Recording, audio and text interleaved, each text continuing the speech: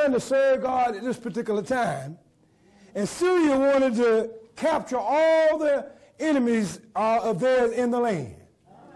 But when they start messing with Israel at this particular time, they're picking on the wrong one. Sometimes you got to tell the devil, you're picking on the wrong one this time. You messing with the wrong one this time. Because you got to call on the Holy Ghost right away. Come on, somebody. You got to say, Holy Ghost, I need you. You got to be like a bird. Sometimes that word, come on, you can break bad with everybody else. How come you can't break bad with the devil? He can call you all kind of names, and somebody get ready to slap you, ready to slap him back. Well, if the devil break bad with you, how come you can't break bad with him?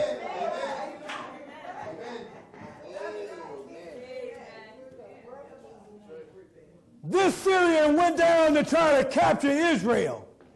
And God said to the prophet Elish, tell the king of Israel, don't go that way. Why? Because the Syrian army, who don't like them, have set up an ambush. Everybody say ambush. Ambush. The devil don't like you, and so everywhere you go, he's trying to set up an ambush. You know what that means? He's going to try to catch you off guard or catch you unaware. That's why you have to have an outlook connection. And they give you a fresh lookout. Because I don't know about you, but I'm always on the lookout for God. Amen? But God said to us to keep righteous and to keep holy. Amen? The Bible said watch as well as pray. Amen? If you just watching and ain't praying, you in trouble. And if you just praying and ain't watching, you still in trouble. Because the enemy will slip up on you, and if you're not careful, will bust you in your head. Don't you be coming out of the bank counting your money in your 20s and 50s. Come on, somebody, and ain't paying attention. You about ready to get robbed. Because the first of the month, them thugs and hood rats are ready to bust you up. Ready to take your money and your wallet. And don't think because you're a Christian, they won't bother you. If you don't cover yourself in the blood, if you don't use common sense, they will stick you up. Come on, somebody. Come on, somebody.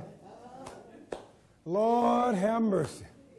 This man tried to set up the nation of Israel, and every time he set up, the king of Syria tried to set up an ambush. The Bible said that the word of God came to the prophet Eli's ears, and he would tell the king. And every time the king tried to set up the ambush to the nation of Israel, the prophet would tell them, don't go that way, it's an ambush. Well, the king of Israel didn't quite understand, so he was seeing men down there to be on the lookout. He said, yeah, they down there trying to set us up. Let's go back and tell the rest. We ain't going that way. Every time the captain of Syria, king of Syria, tried to set up, that the word would get back to the prophet. Well, the king of Syria got upset. He called all his noble men and captain together and said, wait a minute. Who in this room is on the nation of Israel's side? And somebody in the back said, it ain't nobody in here. But they got a prophet. His name is Elish. And everything that you talk about in your bed chamber, God knows all about it. Oh, I didn't hear no amen on that. Everything you think God don't know about, God hears. Come on, somebody. And why get back to the prophet, and the prophet tell the king of Israel all about your plans. And so the king got beside himself and said, go down to Dothan and fetch me that prophet. The Bible said they got all their chariots together. They rode down with an army that was a massive army. They're going to get one little old prophet. You can see the horses coming down in the chariots. Boogity, boogity, boogity, boogity. Boogity, boogity, boom, boom. Let's get down there quick. Before he tried to get away, he ain't going nowhere. He's sitting up there having breakfast and eating, wiping his mouth. Come on, somebody. Come on, you got to picture it in your mind. He ain't in no hurry. Where is he going to go when he got God on his side? What you in a hurry for when you got God on your side? When God give you power to overcome. The Bible said when they arrived in the morning, the servant of Elish went out to the well with his bucket of water. Come on, somebody. Went on out with his bucket of water. When he looked up, he saw all these horses And you can see the horses' nostrils breathing. The men standing up there with their bows and arrows and spears. They're ready to come and capture the man of God. And he dropped his bucket and ran in the house. Eli, come out here. We're surrounded. It's the end. We ain't going to make it. Come on, you can see the prophet.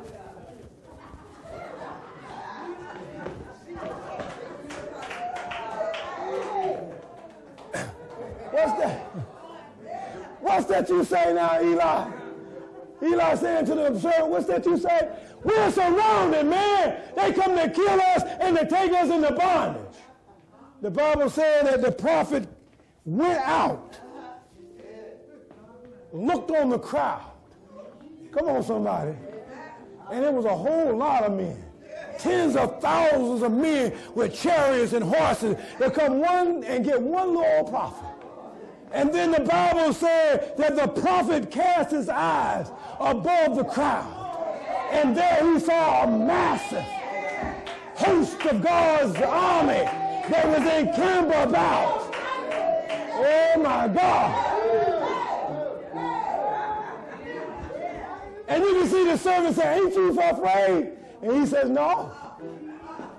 When you got God on your side, you don't have to be afraid. When you got God on your side, you got power in your life. You have victory over the enemy.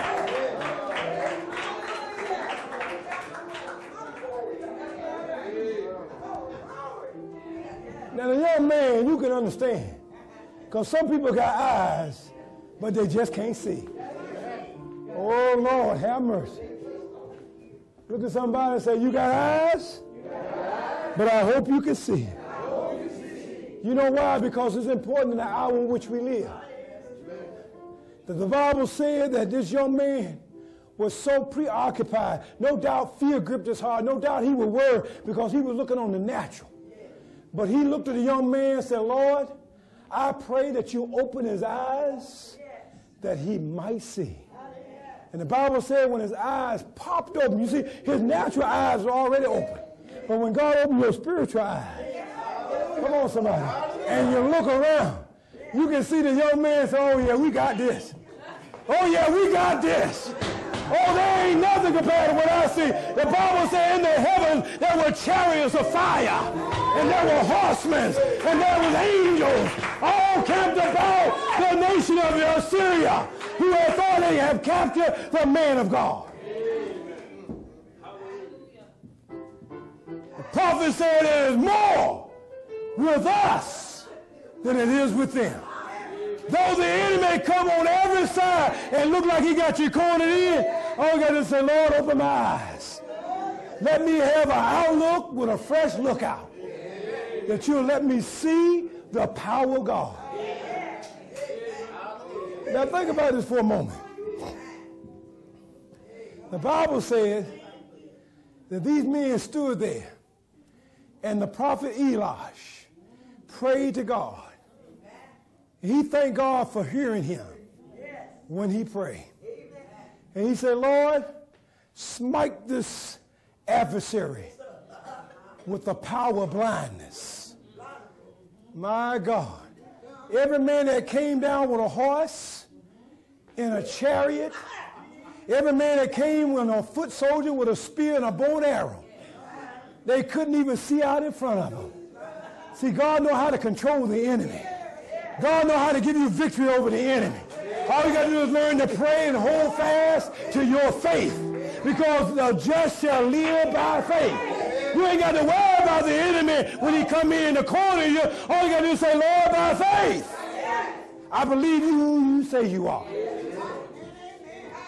And the Bible said God smite them with blindness. Now, easily they could have been murdered. But this prophet says, I'm going to take you who you're looking for. Now, you say, how did they get from down in Israel to up to Samaria? Because they can't have nowhere to go but where they would live. See, the enemy can't do nothing to you. Come on, somebody. And you can give him instructions that come from God. Based on God's word, it tells me here that God's word says the just shall live by faith. I'm going to live according to God's word, and I want you to get out.